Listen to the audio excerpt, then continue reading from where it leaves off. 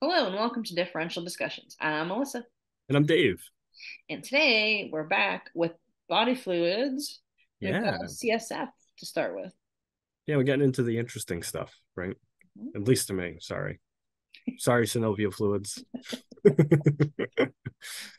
So CSFs are interesting as a body fluid because they're kind of like feast or famine. Mm. They're either going to be the easiest fluid that you like count and do a diff on, or more involved. Mm. Although Obviously, the cerebrospinal cavity is, you know, sensitive, yeah. important. I will say though, like the easy spinal fluids are the ones that students typically get most frustrated with Oh, 100%. Yeah. because there's no cells. Yeah. Yeah. Yeah. You have to adapt your techniques a little bit to low cell counts. Because like, focusing is incredibly difficult, right? So perhaps you like pre-focus, take a slide that's like heavily cellular, focus on it, swap it out with your slide, right? You need to be careful to not do the diff on the wrong specimen, right? Um, and then yeah, and I think staying organized as you move through the slide is difficult. All those things kind of need practice. What I will say though is that once you are experienced, that's not nearly like a big hurdle. So once you work through that and learn, you get to go. Yeah. And I think it just that in general, students in new tech struggle with like following that serpentine pattern Mm. that they're supposed to follow, and whether that be a peripheral blood smear or a body fluid. And once they get that down, like you were saying, then it becomes much easier. Because once you figure out how to move from this field to the next direct adjacent field, it becomes a lot more Yep. intuitive. Yep. Yep.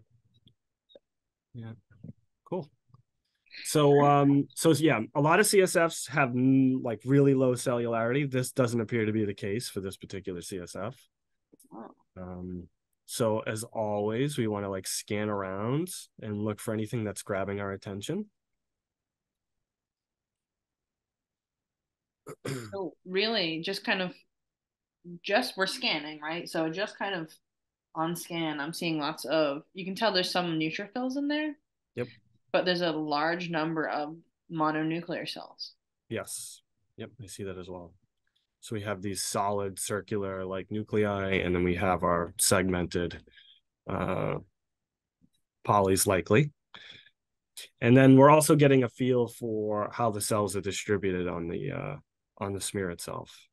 So as Melissa's scanning through, I can see the circle, so to speak, of the cells. All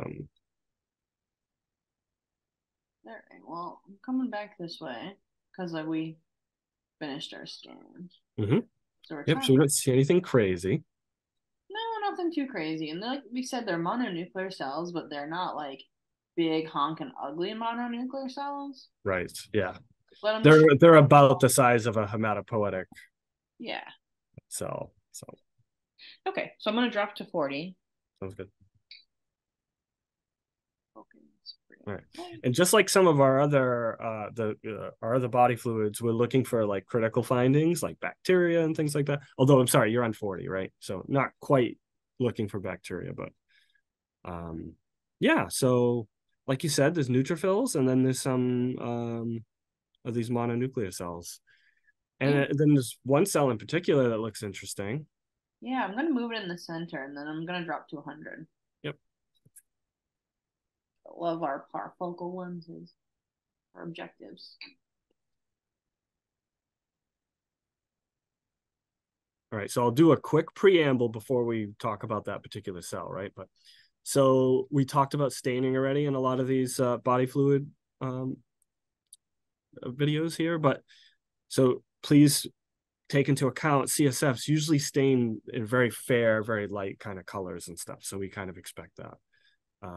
But there's one cell in particular that Melissa noticed and dropped down on that's got a deeper, Mhm. always does that.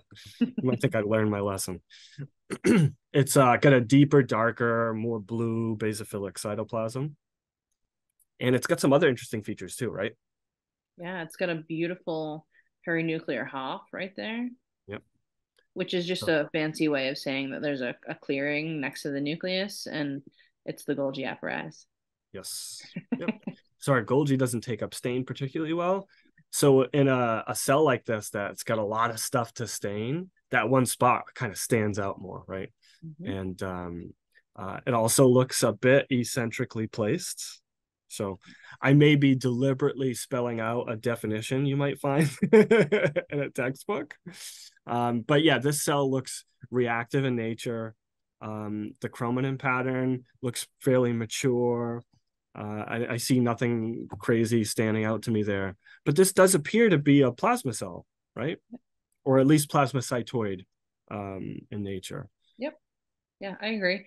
I think because of the really prominent perinuclear HOF, I would be comfortable saying that this is a plasma cell and not Yep. just a reactive lymph. Yep. The other thing too about that blue is if we look at some of the other lymphs, so I'll pick on this fella down here. Mhm.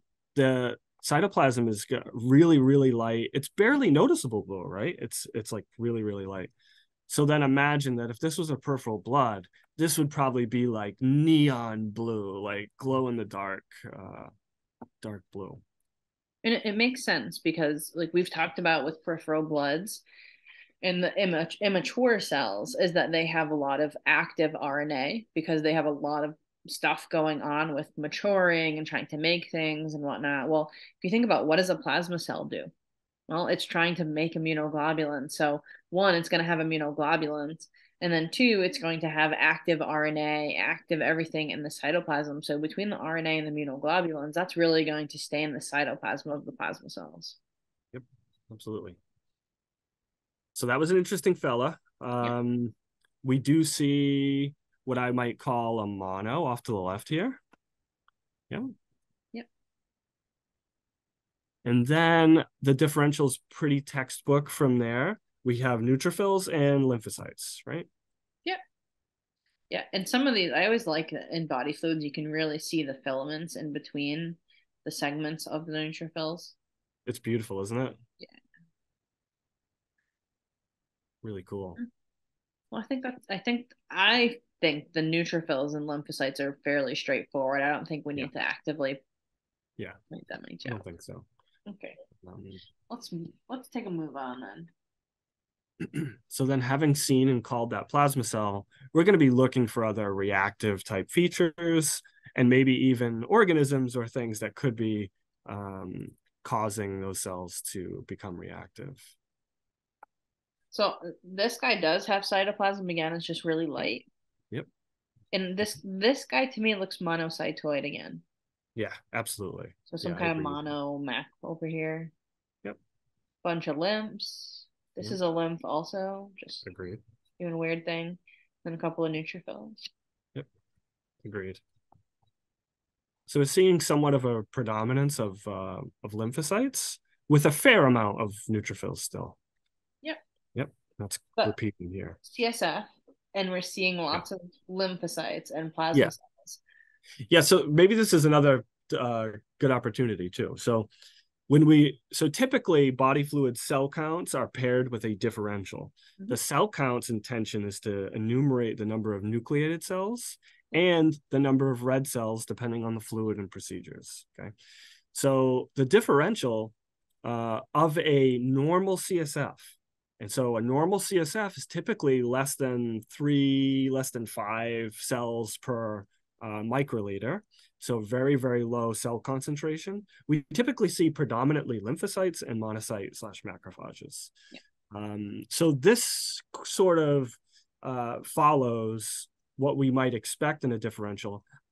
Percent-wise, I would say there's a bit more neutrophils than would be normally expected. And then certainly we might call this guy a plasma cell. What do you think, Melissa?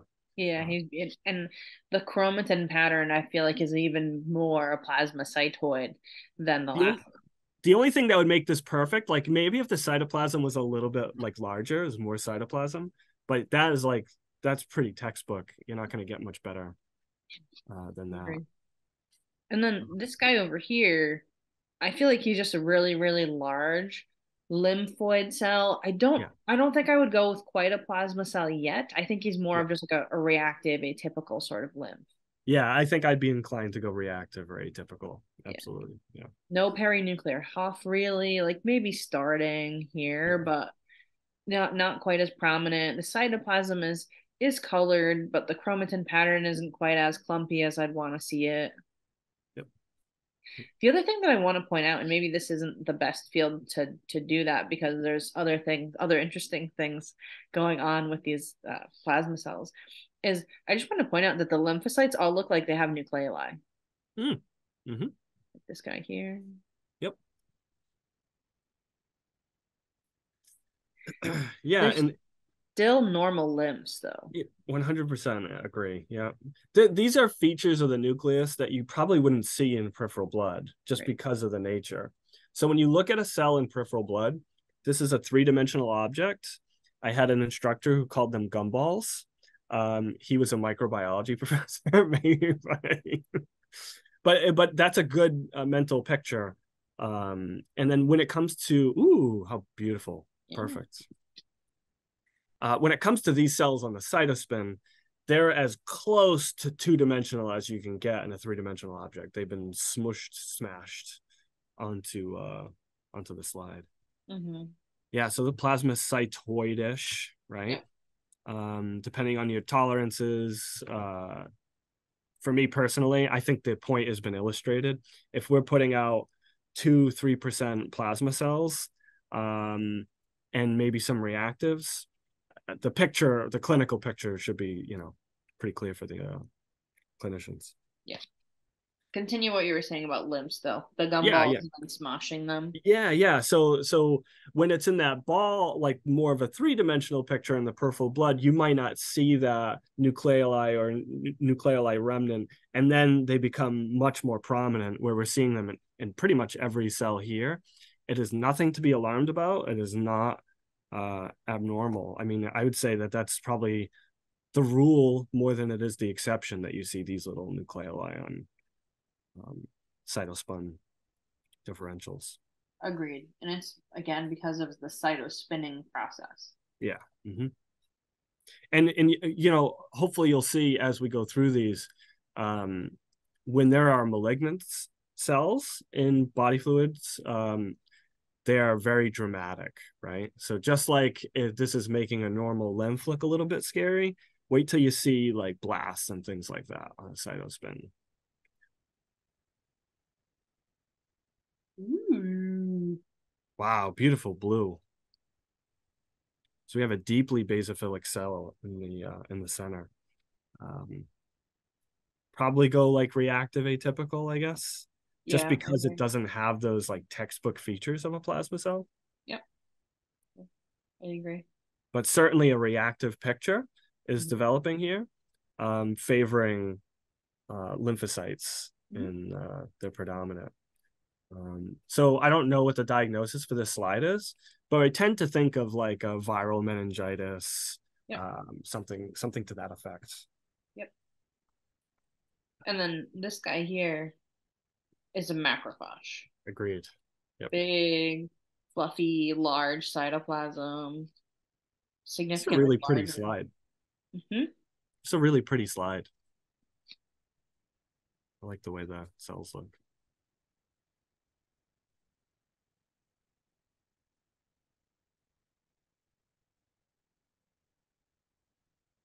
So now, if we were to flip the differential, so to speak, and there would be a predominance of neutrophils, there's a general inclination to want to look for like yeast or bacteria, maybe causing some kind of infection.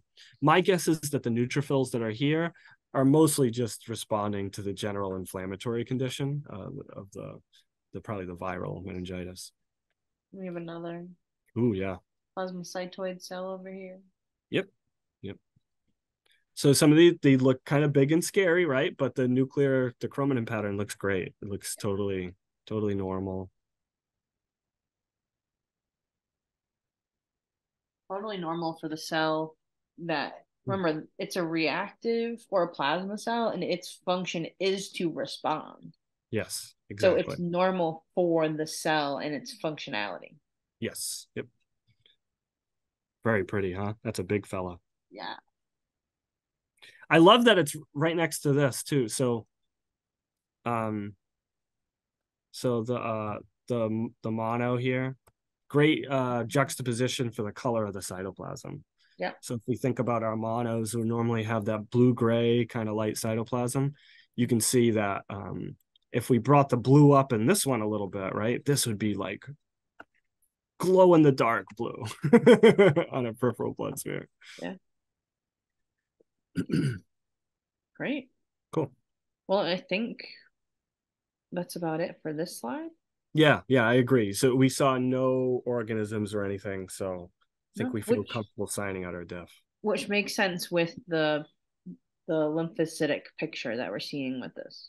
Absolutely. Okay, Cool. well, thanks for watching. Thank you for your time.